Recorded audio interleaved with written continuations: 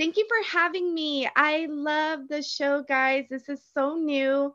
And I love that, this is going to break stereotypes and it's totally going to change the narrative, right? And I just had a conversation with Bobby and Nitzia, and we talked about how wonderful this is, especially me being first generation. My children are now considered second generation immigrants.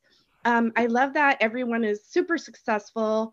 Um, they're wealthy, and I love your characters. I love the dynamic you have with your children too. It's very similar to mine. Today is my son's birthday, and I kind of woke up and took him we sing happy birthday when he woke up, and it was nice to wake up to this and to this interview.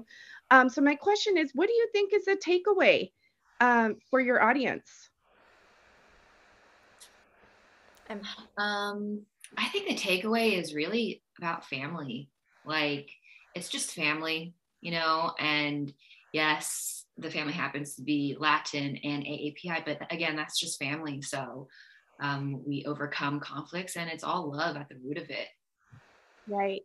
I think just family and love, and they're definitely, I think this show you can sit down and just be really happy and laugh while you watch it. It's definitely a feel-good show, and you can watch it with family and friends. I feel like all generations can really relate and love this show, and it's a universal family. It's about family.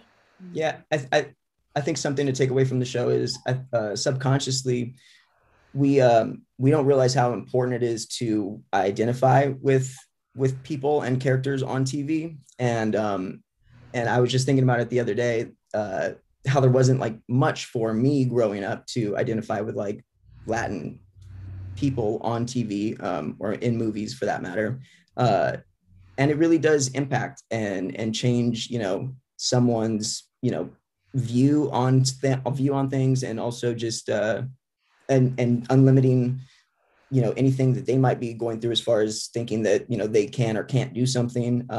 So really identifying with these characters, I think will be something that a lot of people are able to do. Thank you so much. I really appreciate your time. Thank you. So nice to meet you. Have a good day. Angela. Likewise. Happy birthday to your son. Yeah, happy birthday.